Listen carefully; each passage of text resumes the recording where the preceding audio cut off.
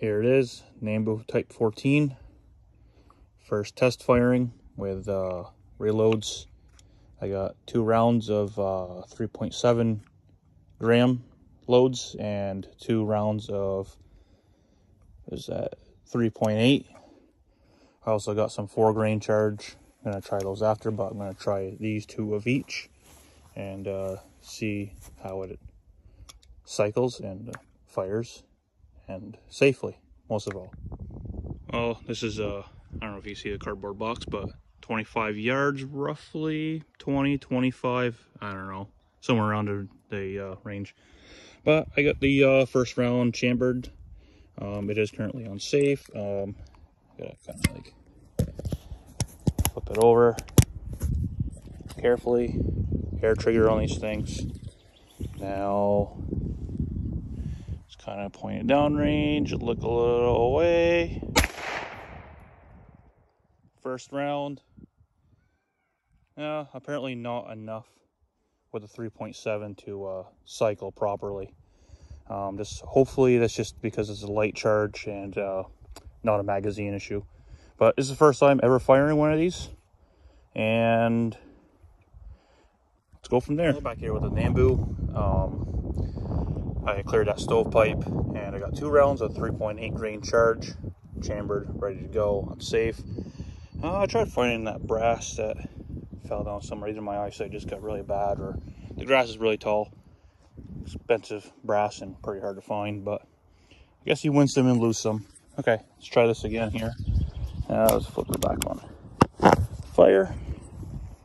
And again, 20, 25 yardish, somewhere around there. Let's try if it fires. Well, I know it'll fire, but see if it successfully cycles the next round. And it did not. But I did notice that round was a little bit more peppier than the last.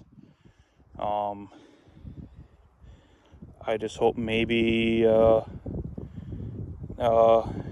know if maybe the grease I put on is a little too thick. Maybe I'll just try to put some gun oil on instead of axle grease, which they used back then in the old days with these. All right, I go see if I can find that brass. Well, once again, I could not find that brass. Usually I can find them, but whatever. Again, win some and lose some. That shot seemed to be in the same spot. I don't know if it can be seen. First shot was on the bottom. Second one is a little bit up to the left and the right. There. Let's reset here. Again, 20, 25 yard-ish. I got 2 rounds of the 3.8 and 2 rounds underneath those of the 4 grain. Oh, there's a little bit of a obstruction right there, a little bit of dirt, finicky guns.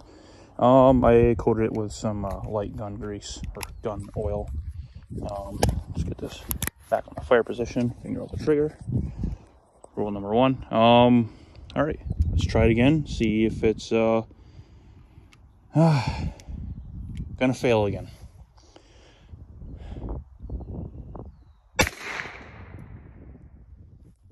And it did. And I don't think it's obviously an extraction failure. I think it may be something to do with the magazine. That's a big issue because magazines are pretty hard to find and expensive. So it's ejecting just fine, shooting just fine. Rounds are in the same spot. The third round here, the gun is obviously jammed. Third round is pretty much right next to the first one. So the grouping ain't bad, but I'm not really aiming or trying to aim for accuracy right now. I'm just aiming at the box in the middle until I can get the gun to function perfectly as intended, where it can cycle every round, and that's when I'll worry about firing for accuracy. And oh, I see that last brass I shot right there, nice and warm. I found one. So it seems to be these casings, they just drop right straight down from when fired. So maybe the other 2 are somewhere around here. But Let's try one more here. Try to just toss that right down there and see if I can clear this up using a phone. So, alrighty, round chambered. Just had to pull it back. This is another 3.8. So let's try it again. And yet again, same thing. Yeah, okay, there's another brass right there. Put that. It's falling right straight down. I like saving those because, like I said, they're expensive and hard to find. And those are original head stamped, or real head stamped Nambu brass. They're not reformed from other casings, which I would probably have to do eventually. But okay, let's see if we can clear this up and try it again with these four grain ones here. Pop the magazine out and put this in. Because I know the gun fires, so I don't need to pop it in there one round at a time. It's just I want the cycle as intended. And it goes into full battery, as it should. So the gun is working fine. And it cycled with the four grain one. It went to full battery. I don't know if it chambered one or not, but let's find out. And it did. It absolutely did. So I think the 4 grain one is the magic number, but I'm not 100% sure on that. Let's I only found one of those. You win some and lose some. But I'll come back out here and check after. Let's load back up with see if I got a couple more of those and see if it functions correctly. All right, back at the same spot here. Gun is chambered and on safety. Something funny just happened when I chambered a gun. I couldn't get it on camera, obviously, but a little extractor piece on top kind of like slid out a little bit, but I popped it back in place, so hopefully that is fine. By the way, there was the bullets I am shooting, they're 100 grain in weight. And this firearm, when I got it, it looked like it was barely ever shot. And everything is really clean, matching on it. And maybe that could be possibly some issue. Oh, by the way, for Japanese firearms enthusiast, it is dated the 8th month of the 18th year of Emperor Hirohito, which is the 8th month, 1943. And the gun is in really fantastic condition for its age. And like I said, it looked like it was hardly ever used. Okay, so let's try these 3 rounds of 4 grain charge. I got 6 total left. But let's see if these 3 function as it should. No failure to extract, and it fed correctly. That casing went somewhere down there. I'll find it after. Let's shoot these 2 rounds in a row. Oh, look at that. Trigger guard came out. Now let's try to fix that. Slight hiccup, rechambered back, and 2 rounds left. Let's see if it goes. Bang, and failure to feed. And a little extraction bar kind of slid out. So I need to diagnose what that problem is. I'm not 100% sure what's going on with that. Let's see if, yeah.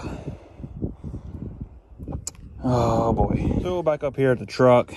If you see it, that little extractor up there is causing issues when I was trying to clear up that jam. And it seems to be a little loose. It popped out on me. Trying to do this all with one hand. Ain't got a bipod, so, or a tripod, whatever people use nowadays. Well, let's see if I can get it up. It's a little loose in there. It's very loose, and it popped out on me, and I don't want to fire it anymore without figuring out what's going on with that, just because of the scarcity in parts in these. And I definitely do want to shoot it more, and it was kind of enjoyable, even though a little bit of a stressful test, but it's quite the experience shooting something that, you know, not very many people have, and not very many people have ammo for. And well, well, I want to get to the point where I get some abundance of ammo made for it. So on these days where, I get someone out to shoot a piece of history and make sure it functions safely for everybody. So that's that. I'm going to try and get that figured out. Magazine, and it's one of those late war, flimsy, cheap steel ones. I kind of would like to get my hands on oh, got a little metal sliver. Those are always fun. I'd like to get my hands on a better quality one if I can, and see if maybe there's a magazine issue, but I'm not 100% sure. But I've heard of some people having issues with these late war magazines. Some issues, not everybody having issues with them. But I guess have to try it again some other time. And when I got more time to figure it out and when I have more tools on me, right now I don't got anything on me to really work with anything. I just came out here to test fire some new loads and see which recipe works the best. And so far I think it's the 4-grain one here. That may be the magic number. Maybe the 3/8 would work if I had a better magazine or whatever issue it's having. But yeah, we'll go from there. And so far I was only able to pick up 5 casings, which I believe we shot, or I should say I shot. Maybe 7.